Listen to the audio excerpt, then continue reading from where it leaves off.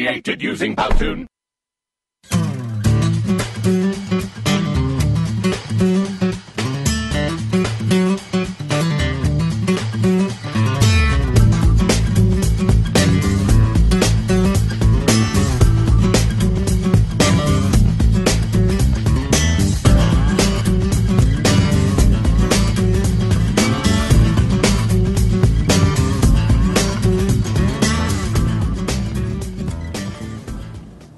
Hello and welcome to How to Make Your School a Digital Rockstar.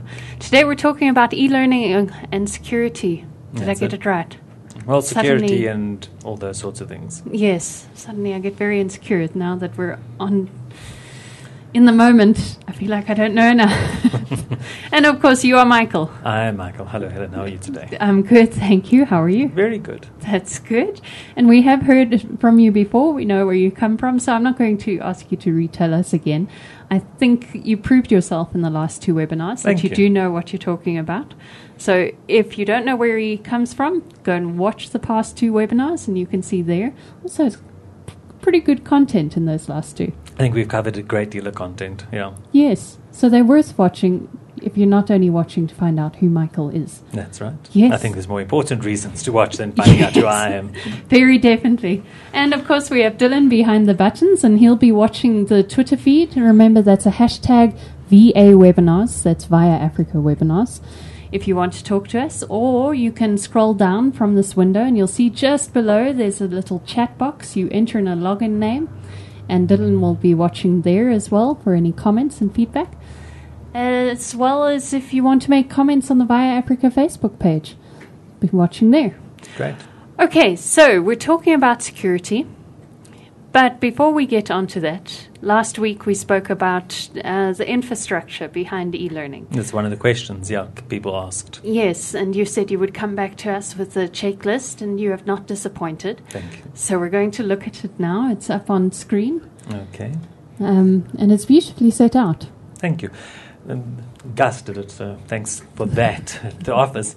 I think one of the things that we found is in terms of it being a checklist, it's pretty difficult because everybody's situation is different. And if you have a pure checklist, you could quite easily exclude yourself. And so, whoops, I can't do this because I don't meet criteria 1 and 2. So what we've tried to do is we've tried to consider 3 options, whether you're working on a very limited budget or a modest or limited budget and then an unlimited budget. And we've divided into 3 sections: what hardware you could afford, and what software you can use, and what your internet connectivity is. And I think schools will be able to get a good sense just based upon that where they find themselves. And then as you scroll down, we've taken each of those components, we've looked very carefully at the specs or specifications that they should be considering, and then particularly I think is important is the column what to use it for. It's all very well to say, oh, you need to go off and get a 3G router type thing, but what are you going to use it for? Or if you're going to get a tablet, why would you use a tablet versus using a desktop or a laptop? Sure, so it's ICTs for dummies, almost. What do I choose, and then how do I use it? That's it, yeah. What to use it for. And the webinar's about how you use these things. Yes. Oh, that's fantastic. It's quite long, so it's very worth long. going through. I think it's well worth going through. People can find it on our website. They go Yes. and have a look. And we've provided a version where they'll be able to print it so that it doesn't try and squeeze all these pages into one tiny little PDF. Yes, and then you can't read it at all. That's it, yeah. So they can find the printable version or they can scroll online like we are. Okay. Well, I'll let people go through that in their own time. We're not going to read through each point. So let's go on to what's up for today. Mm-hmm. And here it is. Is there really a threat? Now this is in terms of security. That's it. Taking care of learners, taking care of hardware and software, and taking care of data. That's the agenda. Yes, it is. But we're not going to start talking, are we? No, I think when we were chatting, I thought a really good idea would be for us to go into a sense of what is this threat and is there a threat, and you found us a really good video that I think will give people a good sense of where we're going in today's talk. And this video, as well as all of the other videos that we do show on the webinar, are available on YouTube. That's so you will be able to find them there. And let's go to it. I think this one was developed... Okay, I'll let it play.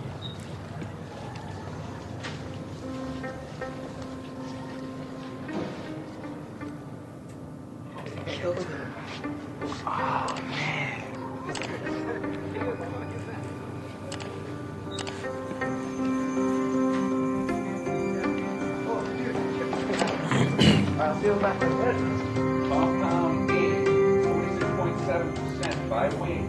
Compound B.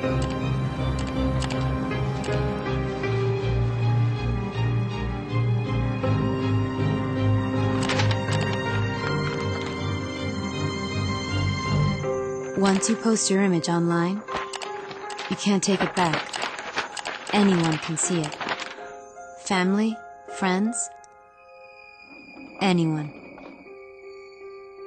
Remember, think before you post. That video was created as a public service announcement, I think somewhere in the States, and I can't find the original copy, but I think it really brings across the point of how a simple posting can become so much more. That's it. And I think, we're so comfortable, well, particularly young people are so comfortable online, we very quickly forget that in that safe space that we're working, it may not be as safe as we think. Yes. And whereas previously, you wrote a letter to somebody, it could be crumpled up and destroyed. Whereas now, once it's posted online forever. And Yes. once you've worked there, it's going to be there for a long time. And it's not just pictures that can be redistributed. It can be political views that you have, or... okay, so hopefully this never happens to learners because they wouldn't be drinking, but some kind of drunken message that they typed and then it's just reposted or retweeted over and over. That's it.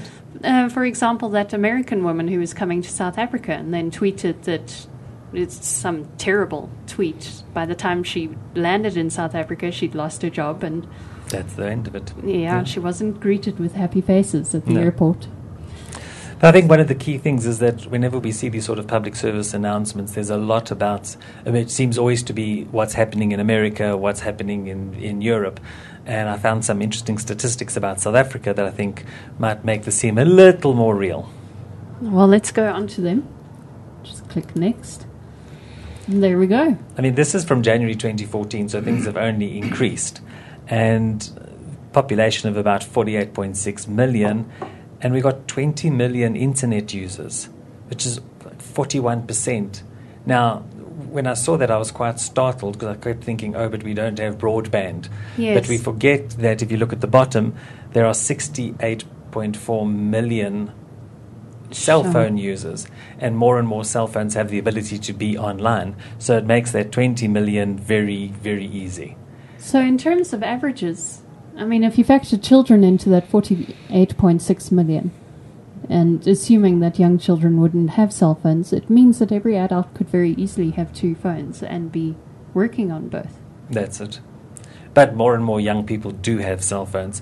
And I think the whole policy where people have a contract and you're able to keep your handsets and get a new handset and upgrade every 2 years means that more and more cell phones are actually trickling down to younger and younger people. Yes. Oh, yes. So, and I mean, just in terms of what we're talking about Facebook, 9.8 million South Africans on Facebook actively. Okay, so that's 20%. Yeah. So the use of social media is with us and it's growing. So what we're talking about today, a lot of the statistics, we're going to have to be using overseas statistics because they're more easily available, and we haven't started making those statistical analyses for us. But I think as we look at them, people need to bear these figures in mind because I think they come back to talk to us. Yes. Well, let's take a look at those statistics you're talking about. Okay. And I did get a fright when I looked at these because I thought, I have a 6-year-old and she's not on the internet. Okay, there have been a few times where I've Googled something with her, but other than that, she's not on it. Okay. So where are these statistics from? These are British statistics, and again, another public service announcement being put out. And I mean, age 5 to 7, 82% of kids online, probably not nearly anything like that in South Africa. But when you're looking at the age 12 to 15, almost every single child in the UK online.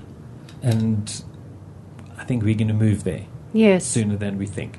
And the curious thing is that in terms of the government wanting to make available that ICT infrastructure for schools, it means that automatically every single one of our 12 million odd learners is going to be online. Yes. So we'll have 100% technically between age 6 and age 18.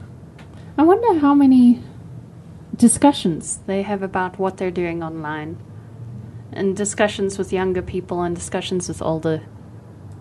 I wonder if it is a point of discussion, or do you only discuss things that you're doing online with people that you're online with? But I think we come to that later. We do talk anyway. about that, yeah. Yes. We're going to be talking a little later about the consequences of this, but 28% of children between 11 and 16 have experienced something upsetting in the last year on social networks.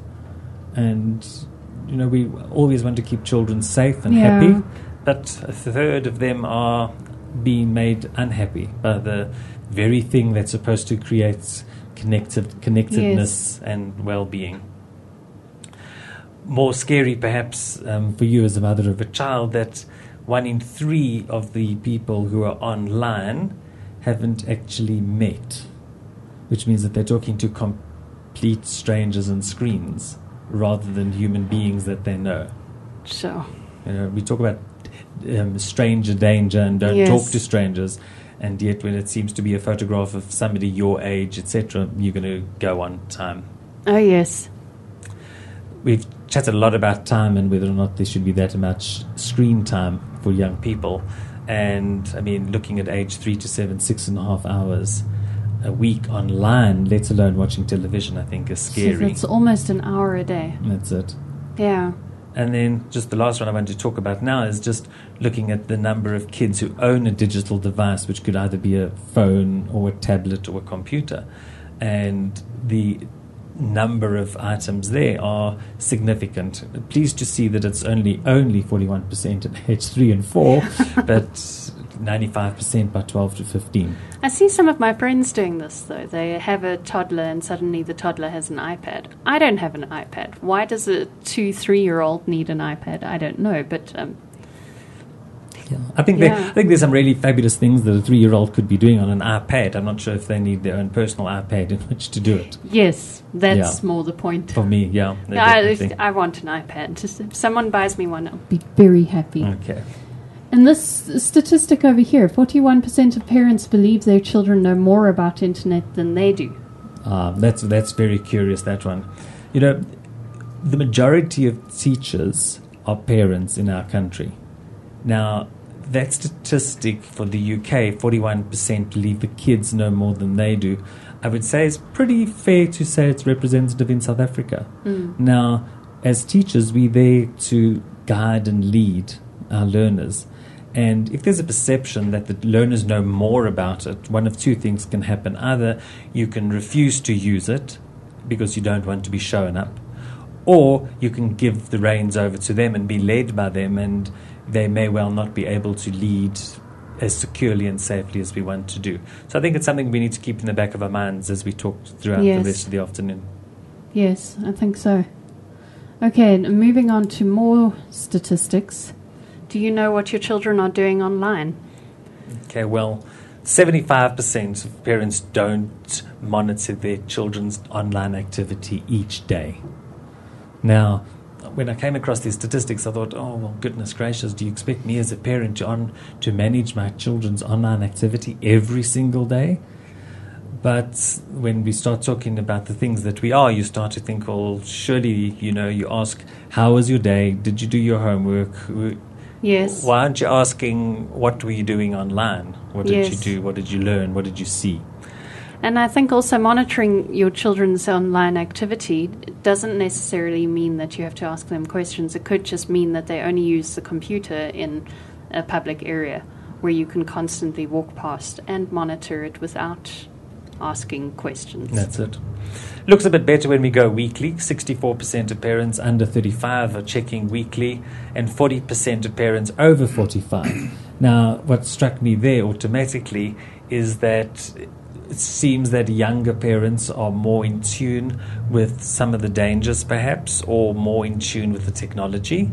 Now, bringing that back to South Africa, the majority of our teachers are over 45, which puts them into that parental age group. So one wonders how teachers are feeling in terms of monitoring their learners, where they have online learners in their classrooms, how they feel about it and what they're doing in terms of the monitoring. Yeah. And then 15% never check. And that's it, which means that at least 15% of children are at risk if they haven't been well educated in terms of what they should do when they're working on social media, when they're going online. I can hear some of my friends' voices in my head saying, but yeah, they're my child, I should trust them, and they must do what's right, and I must just believe that they're going to do that. Without getting into any moral sort of things, I think, yes, we need to trust our children, but we're not necessarily able to trust everybody out there. Yes. And in South Africa, as I said, we got another 19,998,000 people out there. I mean, and that just excludes that's only if they manage to be stuck in the South African online. But actually, it's international, and there's billions of people online. Well, you know, if these parents were sending their 15-year-old to a birthday party, they would want to know whose house it is at, who else is going to be attending. So the same rules should apply. That's it. Yes. This graphic was quite interesting for me, particularly not just the fact that 48% of parents believe their teens tell them everything they do online. It goes back to those 15-year-olds at parties you were just talking about. Oh. Or that 71% of teens have hidden their online behavior from their parents. But the fact actually that it's infographic produced by McAfee, a well-known antivirus supplier. Yes. And there's a lot of people doing a lot of things to make sure that everybody's safe online. And I think before we make people out there start thinking, oh heavens, we better turn off the webinar before we get infected by some sort of evil that's going to come off the internet, we need to say that actually it's not all doom and gloom and not all bad. Yes. And I think we need to look at it in a more holistic way. And that's what I hope we can do. I'd agree with you there. You can't just say no to everything because one thing scares you. That's it. Okay, so the next point we're going to talk about is a hugely loaded issue, and that is cyberbullying. Okay. What is cyberbullying? Yes. Well, in the basic definition, it's bullying via electronic means. You know, when we were growing up and we didn't have cell phones and tablets, etc., the bullies used to grab you and beat you at the gate, or they used to demand lunch money or lunch from you. Yes. Or they used to tease you or make fun of you. And those were all very in-your-face activities. The problem now is that with connectivity, it's possible that those same bullies are able to do the same thing, except they can do it using their cell phones. They can use their tablets, computers. They use the communication methods, email, Facebook, etc. And so what starts to happen is you get the same physical bullying taking place, except in electronic form. And perhaps that might be an even more dangerous way, because it's not as public as one would see a normal bully physically bullying somebody. Or maybe not as obvious, because technically it's in the public domain. In the public domain, but when I'm reading the horrible email you sent me on my phone, unless I show That's somebody true. else, it's my anxiety that I've got to carry as a child. In fact, as an adult, I mean, I think we need to be aware that cyberbullying happens for adults as well. People Yes. are stalked. People do get abusive messages. And so, yeah, becoming aware of cyberbullying is quite a key issue. Now, yes. Dylan? Just a quick point to add in there. One of the other differences that I've heard between sort of physical, traditional bullying and cyberbullying is often the step into that bullying behavior is a lot more difficult to make if you have to physically be present and you have to physically see the person that you're bullying. It's a lot easier, it's a lot more conscionable for you to bully somebody through technology rather than physically. So a lot more people can more easily do it. That's it. I mean, Helena, you were talking about keyboard Courage. Keyboard courage. Yeah. And I think keyboard courage is an absolutely amazing concept, because it's very easy to hide behind a screen and tap on a keyboard and send out these messages. But as Dylan says, to go face to face with somebody can be a completely different thing. Yeah. And these are children That's at the it. end of the day. And if it's happening, I mean, it would be nothing for me to get a horrible email and to then pick up the phone and confront the person, say, listen, what's going on? Why are you doing this? Or I say it would be nothing, but let's see when it actually happens. But it's a lot more difficult if you're 8 or 9 That's it. and you've received some kind of threatening SMS and you feel isolated and alone. It's it. not nice. No. No. And it's more prevalent than we think. Yes, which is the next question. How prevalent is it? Okay. Well, I mean, we were in the previous slides, we've spoken about 28% of children have experienced some sort of upsetting thing during social media. And the statistics that I found are that 16% in a survey last year done in the United Kingdom, 16% of children had experienced cyberbullying in some form or other. And that seems small, but 16% is a good chunk of the young people who are online. Yes.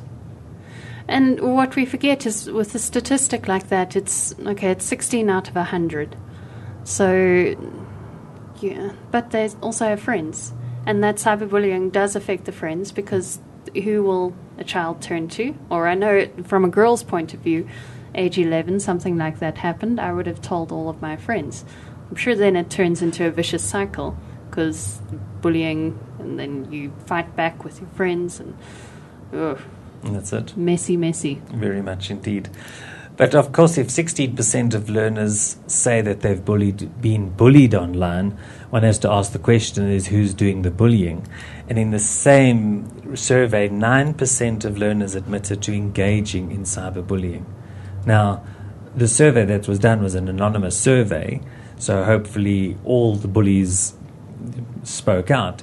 But that 10% of kids had engaged in it means that it's quite an easy thing to do. 1 in Yes. 10 children. I mean, we're sitting in a class, got 38 or 40 children. That means 4 of those children are committing cyberbullying. Yes. I wonder if they even know that that's what they're doing. Well, I think that's quite a key question because, it's very easy to call you a name to your face. But if I send something as apparently as insubstantial as an email, it's just a few little keystrokes and then off it goes. Do they know that is cyberbullying? Yes. That's one question. And also, I mean, sometimes just sending a friend request on Facebook, for example, and the person ignores you and sending again and again and again and again, that turns into a form of bullying. Yeah, And like intimidation type very thing. much so, and it's hard to quantify that. So I think Yes. it's possible that some cyberbullies don't really know that it is what they're doing. But I mean, one starts to think, well, ultimately, if you could think of it as a physical act rather than just an online act, and they're the same, well, then ultimately you Yes. should know what you're doing. I think when you're talking about it with children, if someone has posted an unfair comment or something like that, maybe asking them, would you write that on a piece of paper and stick it on the person physically? That's it. Would you be able to walk up to them, look them in the eyes and do that? That's it. Yeah. I mean, there's a Yeah. couple of lovely questions I came across around that, and children should be taught when they're posting. Would they say it publicly in a Yes. public forum? B, is that something they want to be remembered Yes. for? And if they just keep those two questions in mind, I think it could help a whole lot. I think also we talk a lot about cyberbullying as if someone's already on a social network, but another form is taking photos of someone and then posting them wherever, whether it's sending it off on SMS or it's posting it on a public forum. That's it. It's still cyberbullying That's because it. it's using technology. And I mean, we've seen that quite a bit in South Africa. We've had those horrible videos, either of children engaging in sexual practices or even children fighting that suddenly Yes. go viral because it gets sent from one cell phone to another. So the original participants weren't involved, but suddenly everything about them is public, yeah. Yes. Horrible, horrible, horrible. Okay, now the next step then, seeing as we've started talking about the sexual aspect, which is usually a taboo topic in the studio, we need to talk about taking care of learners in terms of exposure to unwanted adult attention. Right. I think we were being quite strategic when we put this order of things together today, because usually we would start here, because I think the fear of adult predators and children is the first thing that comes to mind when people think about the security of learners. And I think our wanting to foreground that learners themselves are engaging in this sort of negative behavior was quite important. But it doesn't mean that there are adults who would want to find out things about learners, become involved with learners in ways that we do not want them to be. Yes. And it's something that we can only train young people to be aware of, just as we train them, don't talk to a stranger. We need to start inculcating the same levels in terms of what do you do when I'm online, etc. It's almost the same set of rules that would apply in everyday life That's it. you'd apply online. That's it. And it's common sense rules. And I'm not exactly sure why online has made us lose some of our common sense. Yes. But it seems to be. So, yeah, so some very basic rules. I think number one is to set up some ground rules. Well, there we go. That's it. When may you use your device? Where may you go online? What sort of things? And it's not about just setting those rules, but it's about negotiating the terms of those rules with the children, Yes. so that they get to understand exactly what it's about. That it's not just, as children so often want to believe, oh, mom and dad are being spiteful to me, they want to Yes. get me. They don't want me to have friends. But it's about discussing that in ways that make sense to them at the time. It's almost like teaching them how to navigate the pantry. You're not going to, you say, listen, that bottom shelf is mommy and daddy's only, because that's where the alcohol is. Okay, maybe it's the top shelf. Yeah. I was just wondering about the structure of your... That's not Not a good example. Okay. Please refer to Rule 4 on the slide, Helen. And then the sweets, that's for occasional use, but only under supervision. But there's a fruit bowl over there that you're welcome to. If you're going to use the eggs, make sure that you cook them first. It's a set of procedures. That's it. Everything's available, but you can't have everything. That's right. Yeah, because so much can be. But in terms of that availability, what it is possible to do is to set parental control on devices. Now, Apple devices are quite easy because they have built-in parental controls that you can set. Android devices are a little more complex because you have to download software. Okay. But there is a number of places that are offering free software that parents are able to set that control. So it prevents the child being able to go to certain websites, it prevents social media, etc., etc. So some there's of a the lot software of it. even tracks their movements, what they spend more time doing, so you can choose what you want That's it. in your software. Yes, Dylan. Can we get some suggested examples of those, perhaps for the blog post? That's Okay. a fantastic idea. I mean, one of the most popular one is K9, as in K9, and that's very, very effective in terms of it. But yeah, let's add some in. I think Yeah. good places to go. And this kind of list is always evolving because technology, there's always something bigger and better coming out. So maybe if someone out there has one that they use, send it through. That's it. Let Yeah. Dylan know. He'll make a list. Thank Yes. you, Dylan. Number 3 says, educate yourself and your children about the internet and safety. That's it. I mean, going back to earlier, where that number of parents believe their children know more about the internet than they do, we're adults. We can learn quickly and effectively, and I think we Yes. need to put ourselves in that position. I mean, I think it was the second webinar. The first, we spoke about the difference between a digital native and a digital immigrant.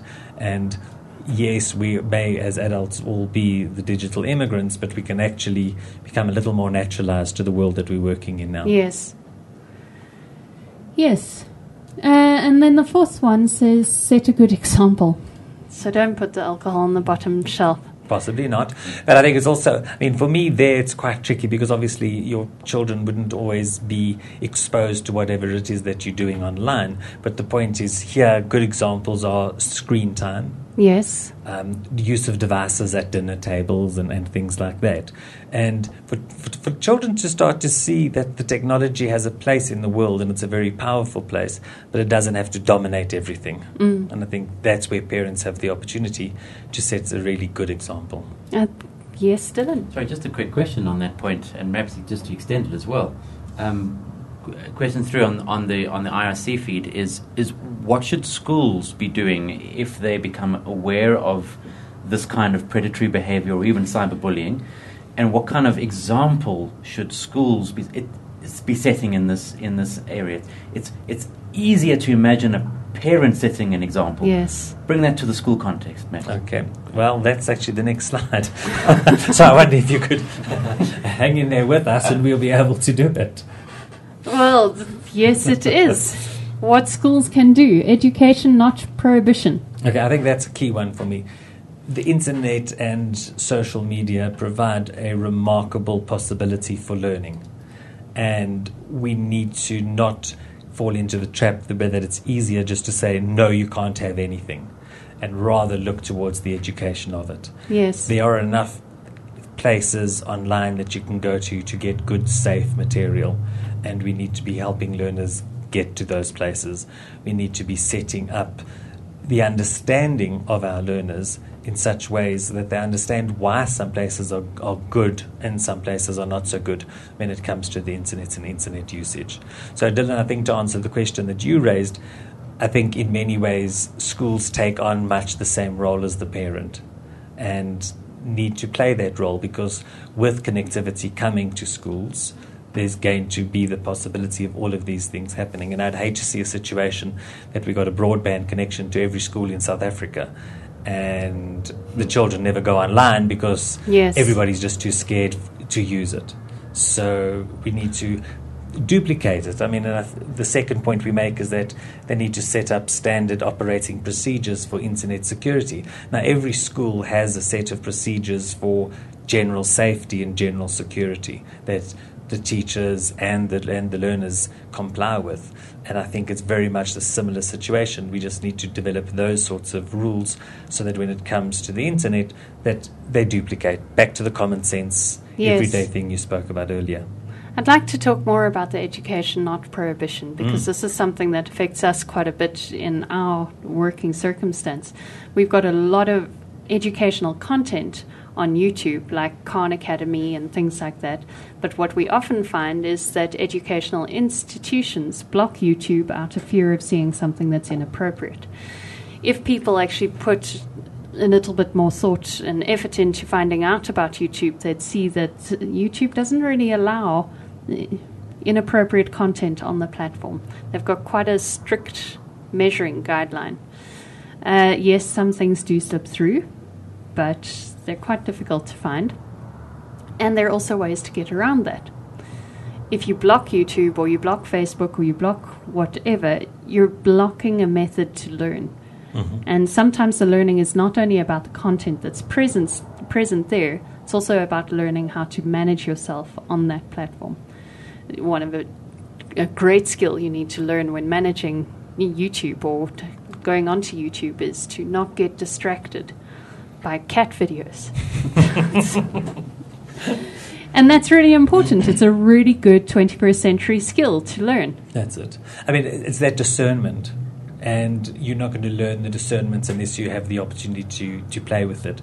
But, I mean, two things. One, you could, as a school, what you can do is you can set the YouTube use to safe. Yes. And that is a possibility. But secondly, also, if the school registers for a Google Education account, it automatically is going to place higher filter levels on the YouTube, which is part of Google, so that learners don't easily have access to anything that might slip through, because once it's in that container, as it were, it's been very, very carefully vetted. Now, going back to the question about what do you do as a school, I'm reminded of when I was studying and we did this education course. Within the education course we were already doing, and we spoke about in loco parentis, where school becomes the parents while the child is at school. So all of the rights that apply to parents. And, okay, I'm not a law person, but how I understood it is basically as soon as someone steps into my classroom, I am their parent until they leave again. So the same things I apply at home to my children, I would apply in my classroom. If it's not acceptable for my children to behave unacceptably on the internet, then it won't be acceptable within my classroom as well. It is very difficult to manage, though, when you've got private messages flying around. And I do remember one case where this did happen, where there was a child who was being stalked by another child in the school, and it was horrible. Eventually there were death threats issued, and this child didn't know who this other person was. How do you deal with that? Well, luckily the child had enough support that they could figure out who it was, and that person went through a proper disciplinary process and was dealt with. And you have to. If you're being threatened, whether it be a threat over an email or a threat in real life, it has to be dealt with. That's it. So it comes down to that standard operating procedures for the internet and security. That's it. And I think making it a discussion document in the first instance, I think, is quite key, because again, otherwise it turns into that sort of, particularly for teenagers, that sort of rebellious thing. You don't want me to go there, so let me see if I can sneak in whilst the teacher's not looking and go to those sites. It needs to be that sort of negotiation so that there's a greater understanding of what the dangers are. Yes. You almost have to do a bit of psychological maneuvering here, where you have to guide them into doing what you want them to do rather than rebelling against what you want them to do. Yes. And I've seen some nice things online in terms of pledges Yes. that children can sign, say things like do no harm to others and stuff like that. Would you like to take a look at? Yeah, let's have a look at one. Would you mind pressing escape on the keyboard? I can do that. And then we can go to... And this is just the first thing that popped up on Google, and it has a whole lot of printable pledges that they can download. But what you see is it says, I will tell my trusted adult if anything makes me Yes. feel sad, scared, or confused. And that's a really great phrasing for a young child. It's obviously a primary school. That's it. And it's important to have rules like that so that people feel open to talk about what's happening. I think it's good. What I like particularly about this site is that they've got a set of rules for internet safety rules, and then they've got real-world safety rules. And if you look at them, the real-world safety rules mirror very much the internet safety rules, which is Yes. exactly what we were talking about earlier. Yes. Okay, but back to our presentation and the topic at hand, which is security. Okay.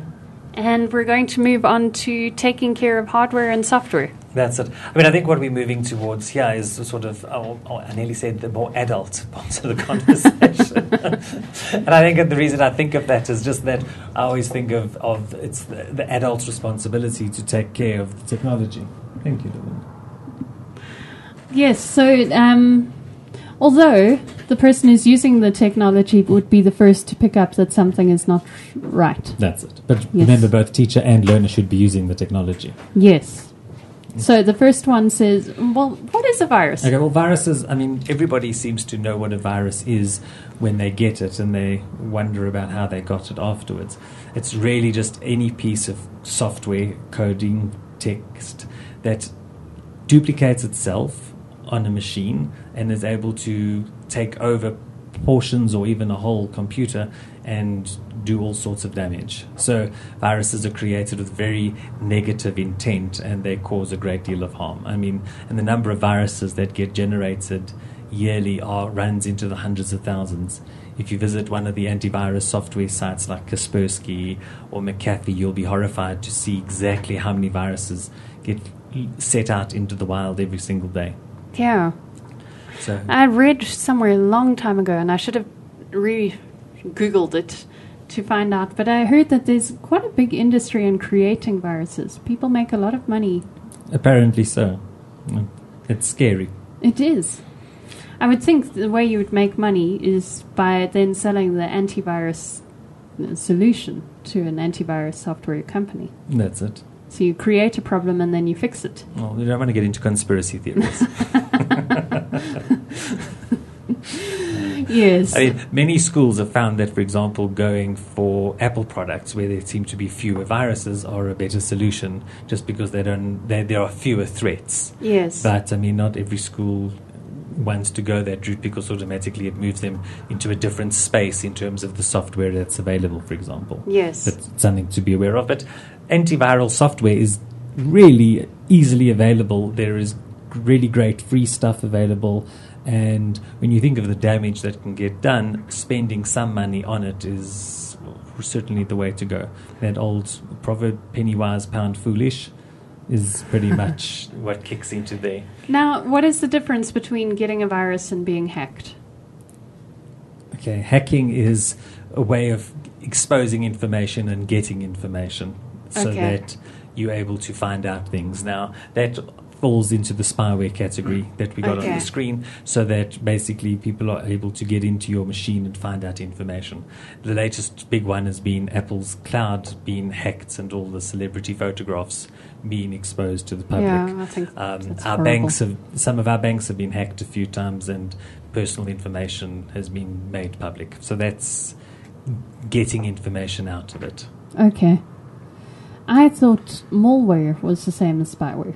Well, malware is, again, it's more of a global sort of thing. It's any software, and that's where bad software, apart from software. It's any software that has bad intent, and it doesn't replicate, which makes it different from a virus. Okay. But it'll sit on your computer and it will do a variety of things. So some of it will create extra links. It'll turn, when you're searching on the internet, for example, all of a sudden you'll find as you move your mouse over, your cursor over a word, suddenly an advertisement will pop up. And to get rid of that malware, it takes a lot of effort. Yes. But all antiviral software takes care of it. Yes, I know. I struggled with malware a while ago and managed to find another free download which sorted it out for me, on top of the antivirus software I had as well. That's it. Yes, I didn't actually know that there was a difference up until then. Okay. Okay, then of course there's antivirus software. Which we've spoken about, and without selling any particular product, all you have to do is Google that and thousands of possibilities Yes. will come up. And there's some really good companies that give it away for free, because Yes. ultimately they do want people to be able to use the internet safely, because it becomes an important way of them being able to sell other products. Yes, So exactly. it's not a bad thing at all. So it's in their best interest to keep the flow of information coming to and from your computer That's it. safely. Definitely. Yeah, and if they create a good impression by making you feel safe, then obviously you're going to spend more money with them in other areas. That's right. Yes, back to conspiracies. And then the last point, safe downloads. Okay. Safe downloads is just something that we got to really pay attention to. You know, every now and again you think, gee, it would be so wonderful if I had some sort of software that would allow me to mark exams more quickly. And you can Google it, and I can almost guarantee you're going to find some or other software that would be able to meet those needs. Now, good software places are few comparison to the number of places that have a little bit of malware or a bit of virus hidden within the software, so they sort of send it out to you. So you go off to the download, you download something that's got hidden little friends Yes. that are going to damage your system. So you need to go to places to download software that are well known, that have a good reputation. And you know, every time you find one place and want to download something, if you just Google that and see what the reputation for that company Yes. is, and you'll be able to quickly find out, whoops, there's a problem over here. And read the reviews. Read the reviews, yes. I mean, that's the joy about the internet, is it keeps reporting on itself. Yes. So there shouldn't be surprises, I don't think. I have come across quite a few websites where you want to download a certain piece of software from that have been direct copies of the original website. And the way you can tell it's a copy is not by looking at the website, but by looking at that address bar at the top. And you'll Yes. see that the URL is not exactly how it's meant to be. That's Maybe it's got an extra S somewhere. Or That's right, yeah. So pay attention to where read you it. are. Yeah, I mean, I think often what we do online is we just sort of look at the page. We don't look at that top bar, and I think it's critical. And when we're talking about phishing in a minute, I want to talk about that because it's quite an important way of being able to solve the phishing problem. Well, let's go to that. Okay, that's those famous emails you get that tell you that you've just received from your bank a certain amount of money, and all you need to do is log in, Yes. click below, and put in your banking details so that the transfer can happen. Now, if you click on that link, it opens up a apparent web page that is your bank's.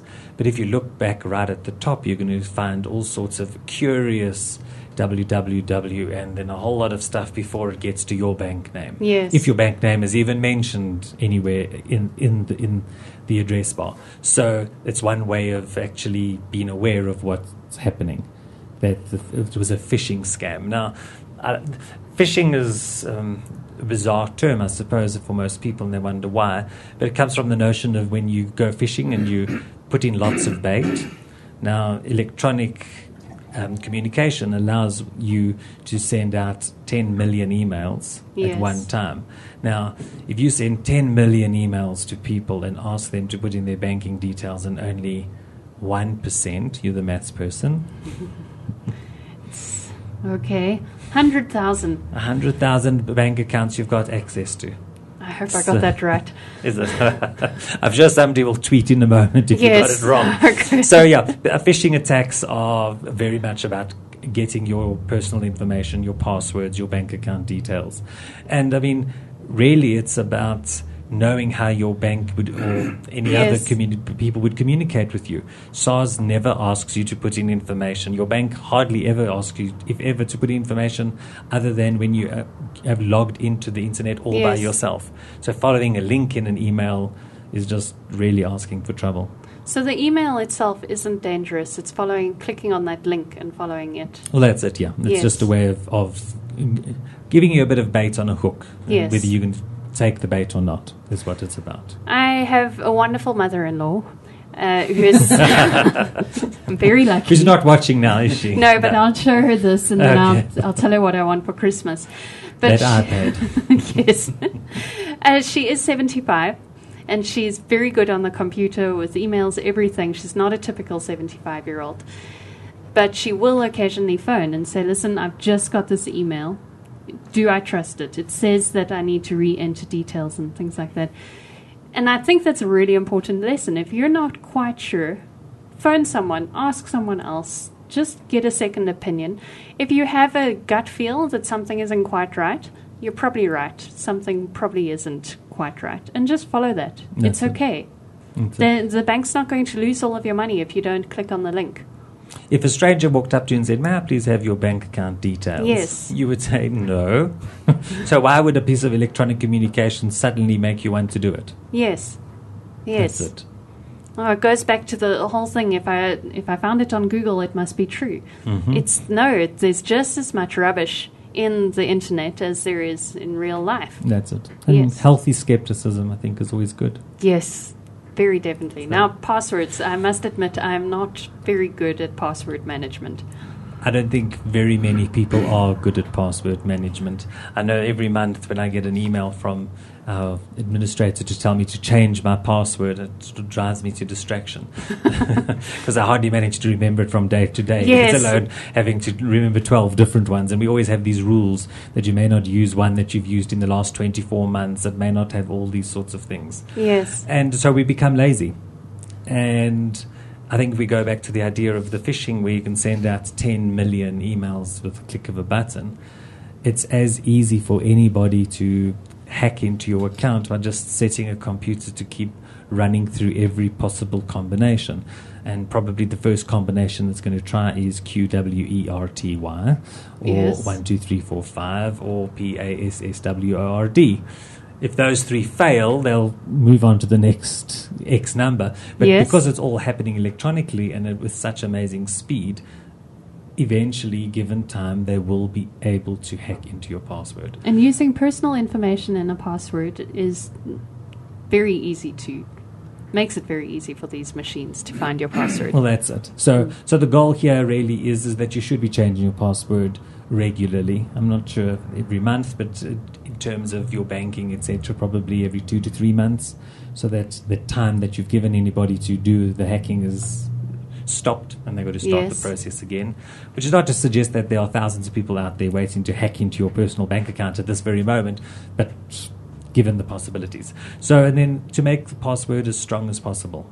And there are a few techniques that you can use to do that. So What is a strong password? a strong password in the first instance should have 8 characters in it or more. Okay. up to 16 or 20, depending on whatever. But I find trying to remember 8 is usually an ideal sort of number. Okay. So the first one is so that we're going to have 8. Then we're going to have to make sure that you have uppercase letters and lowercase letters. So we're going to have A, B's, and we're going to have C's and D's. Yes. Okay. To include some numbers and to include special characters. And by special characters, we're talking about the ats, Okay. etc. Hashtags and Hashtags and all those sorts of things. Now, what I've found quite easy is if you start to think of it, because it's hard to remember these ones, and of course, it doesn't really help if you write it down somewhere or type it into your computer. You're not going to be able to access it. So it's quite important that you come up with the way that you can remember it, and creating words or sentences is a useful way to do it. So something that I Okay. came across is this lovely sentence, I like starfish.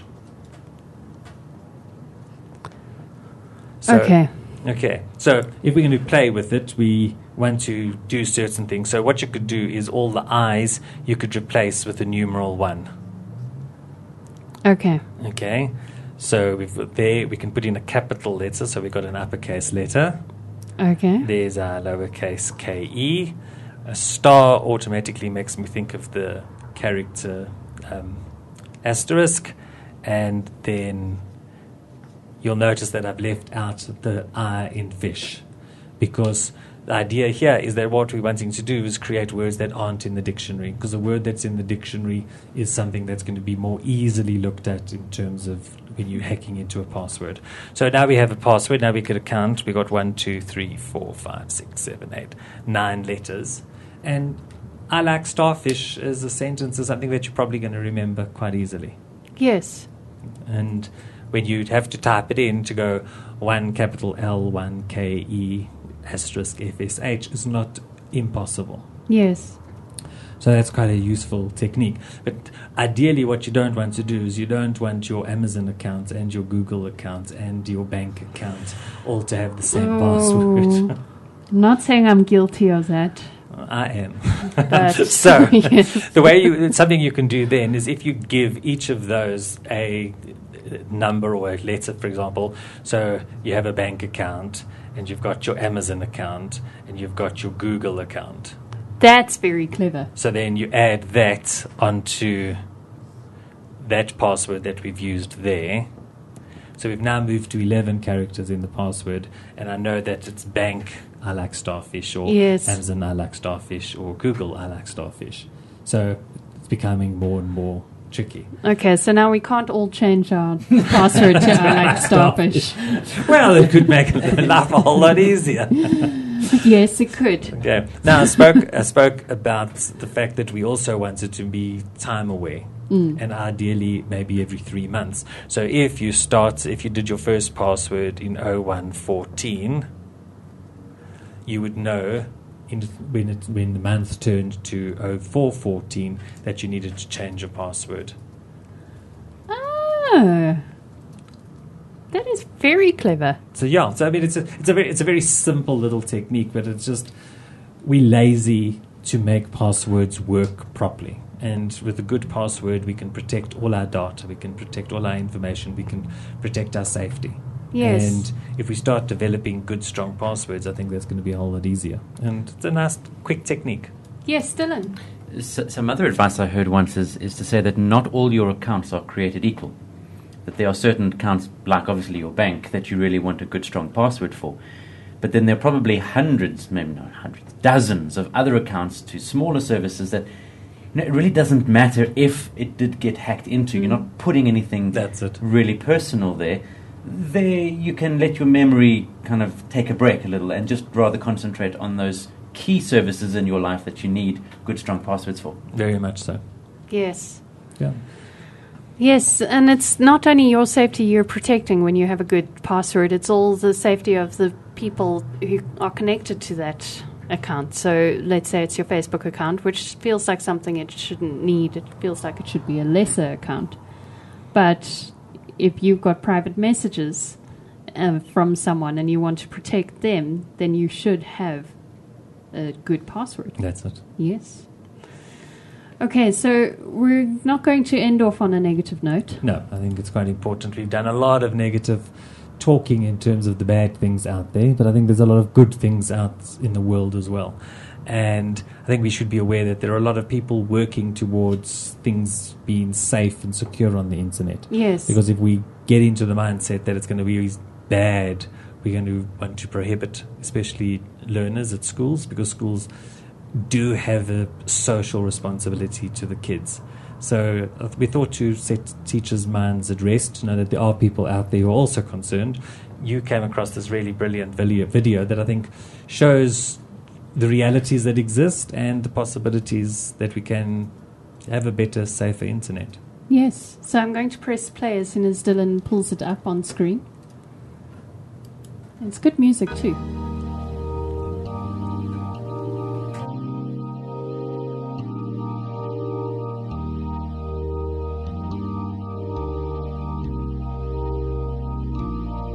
When you try your best but you don't succeed, when you get what you want but not what you need, when you feel so tired but you can't sleep, stuck in reverse,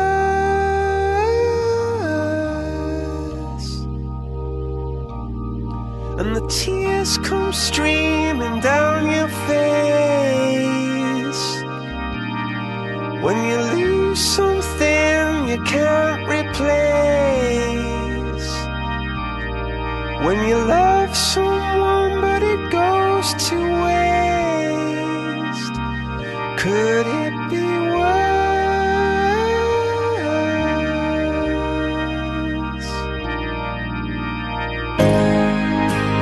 Lights will guide you home and ignite your bones, and I will try to fix you.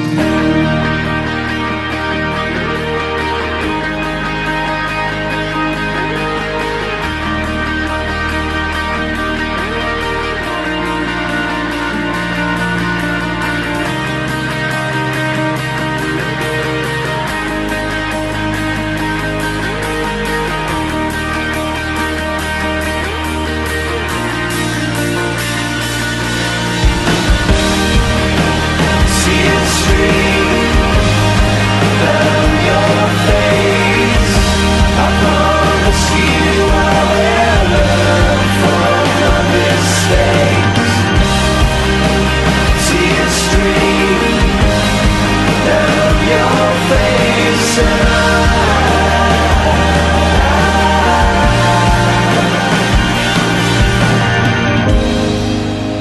lights will guide you home and ignite your bones, and I will try to fix you.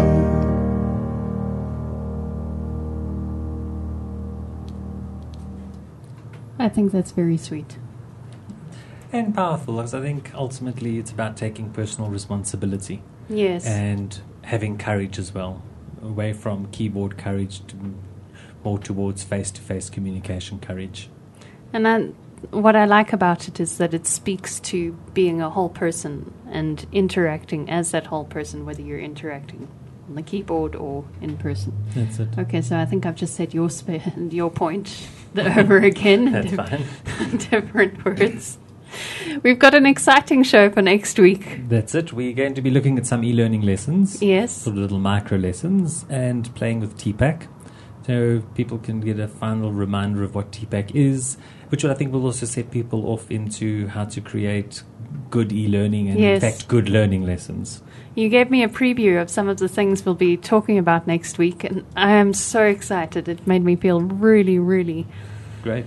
emotional about what's happening in those classrooms. So I'm really looking forward to it. You must join us next week at 3:00. Are there any final points you No. would like to say? Just has been really fun today, and good serious stuff that we had to deal with, but I hope everybody enjoyed it and learned something. Yes, I hope so too. And this is a big topic. There's no way we could have spoken about everything in an hour. No, But go and try and find resources online. Google. that's it. And then Yes. check the reviews. Yes, check the reviews. Thank you, Dylan, for the behind-the-scenes magic. Thank you, Dylan. We'll see you again next week. Cheerio. Bye.